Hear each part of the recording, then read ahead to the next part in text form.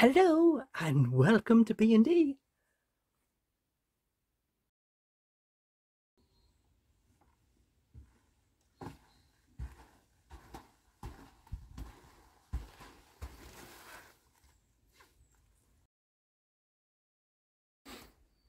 Please like, comment, share, subscribe and hit the little bell for your notifications.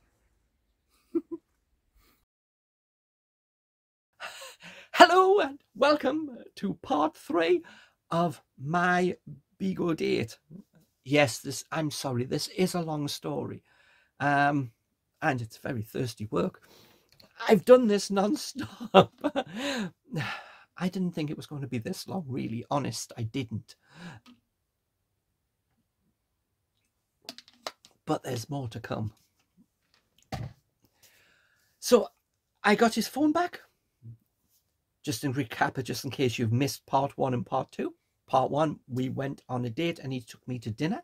He gifted me flowers. He bought me clothes and jewellery. Well, he bought us a necklace. That's jewellery. We went for a walk and he held my hand. He kissed me, he held me, and he forgot his phone. And I retrieved his phone. And he was so pleased I retrieved his phone. So pleased, he put his arms around me and gave me the biggest, longest kiss that I've ever had, I think. He kissed and we're going, he's going, I'm just so relieved. He says, I had my everything,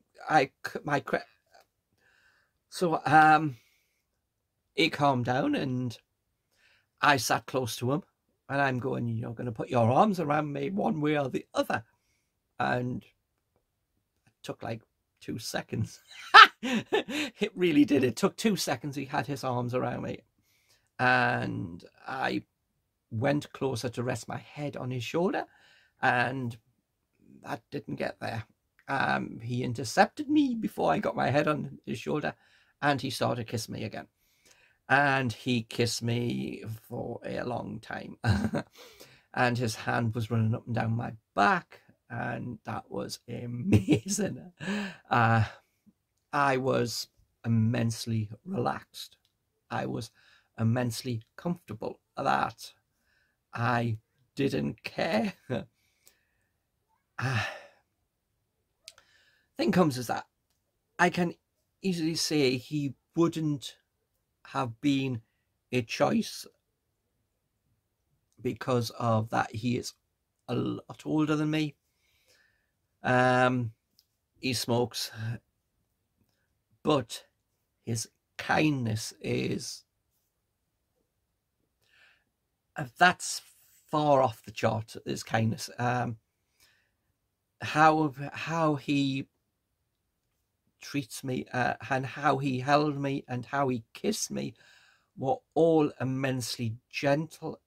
And because they were gentle and because he was touching me gently and not being rough or anything with us, that I just got turned on by that. It was that the problem was that I still wasn't sure if he knew that I was, because he didn't seem to care. And it was the weirdness of that, him not caring about kissing me in public, putting his arm around me, holding my hand in front of everyone.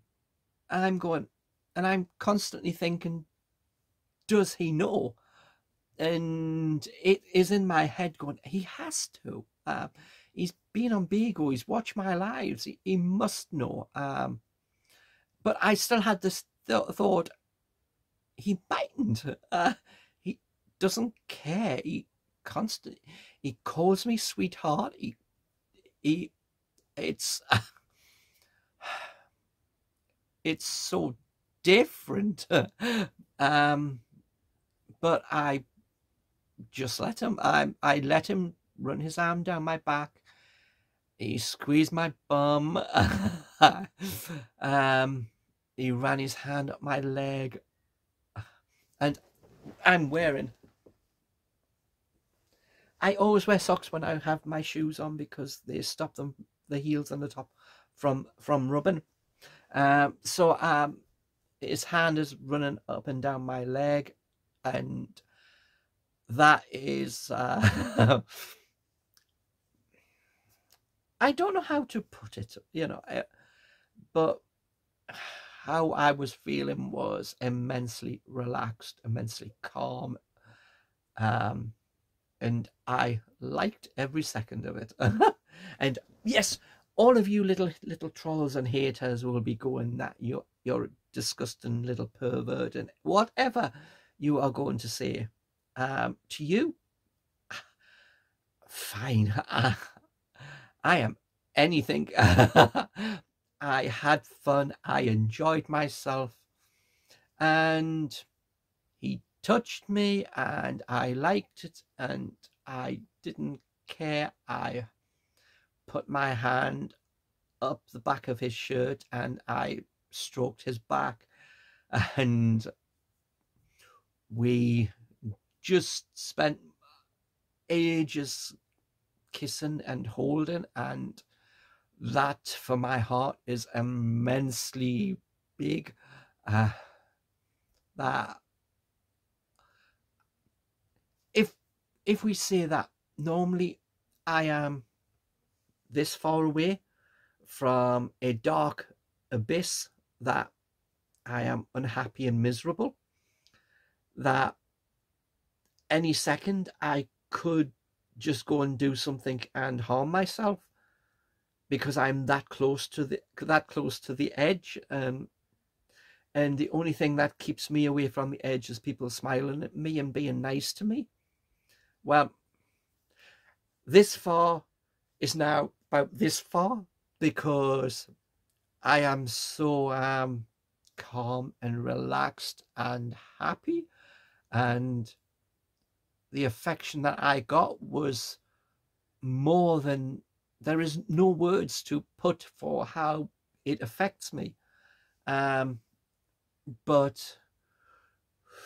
if you take it, by the time I said it's getting late, I'm getting tired, I was starting to feel really tired. I didn't get my cup of coffee, by the way. He bought me a can of very cold lemonade, which was just as good, because I was thirsty. And he just constantly held me, and he even with this, he had given me all of that, and yet he gave me more. He said, I buy far too much food. He said, I'm not going to eat the food I get. I just buy it, and somehow it just ends up sitting in the thing, and I end up giving it away. So do you want some food? I said, I don't know what you've got. He said, come on, come to the kitchen and we'll see what I've got, and you can have some, because it'll only go to waste. I buy stacks of food and I don't actually eat it all. So he gave me food. Not only did he buy me dinner, which was delicious, but for the Iceland fish cakes, Greg's steak bakes, he had like 3 boxes of these, but the Greg's ones, they're really expensive. What at least £3 at least. And then he gave me a ham and cheese. I had a choice. I could have had or just a plain cheese one or a garlic bread thing. And he said, whichever one you want, it's fine. I'm going, well, the cheese one then. This one, cheese and ham. I can add it. So frankly, I have 3 days worth of meals here that I don't have to buy. I can do this with a salad. They are really nice with a salad. So he gave me food. So I just don't know what to say. So he's constantly saying to me, was your day all right? Have you enjoyed yourself? And the attention on me was huge, and I'm trying to give him attention back to go, yeah, don't worry. You said you didn't talk much when we were walking. I said, no, because I don't. We concentrate on walking. We sit, then we talk, you know. And he's just going, everything is all right, isn't it? He's going, I really have enjoyed today. I go, so have I. I go, and he's going, are you going to see me again? And I'm going, yes, of course I am. You think I'm mad? And we haven't made a Pacific day because he doesn't know yet. I don't know. He has other things that he has to do, I take it. But I said, no, let's try to make one during the weekday, because then we could go to another restaurant that's in the centre of Irvine, and they do 2 meals for like £13. And I think, you know, by the time you get drinks, that's at least cheaper. Because I'm not kidding, that the meal that he got for him and me, that was £28. Because mine was like £14, and his thingy mini mixed grill thing was like 14 quid as well. So especially with an alcoholic drink, mine was with a soft drink, and it was £14. He got his with an alcoholic drink, so his is dearer than, so it was like 14 quid as well. So yeah. And he bought me the dresses, and and so he spent a lot of money on me, which is immensely impressive. I've never had that before. So yes, he constantly thanked me again for getting his phone. He constantly kissed me, and he squeezed my bum, and he smacked my bum. And you ask, would I see him again? Of course I would. I'm just hoping that he's going to come back to me and say we can meet Tuesday, Wednesday. Because I need to rest tomorrow. I have lives to do on other things now, which you'll see a video of soon, I guess, or you might have already seen it. So yeah, our day went really well. And to put this in perspective, I met him at 12:30. When I left him, it was after 7 o'clock. Our date went on for 6.5 hours.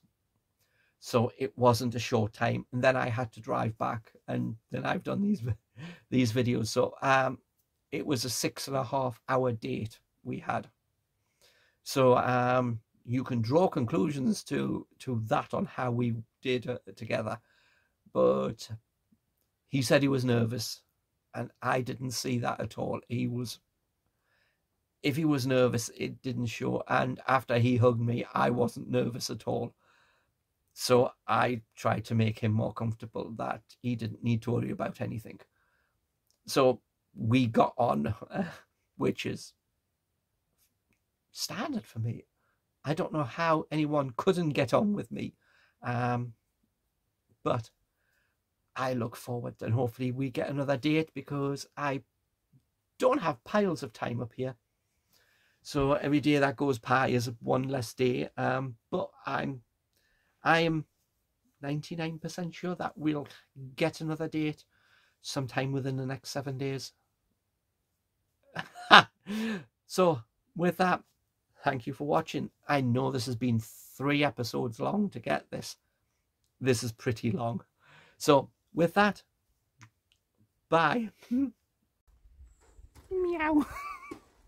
Next time.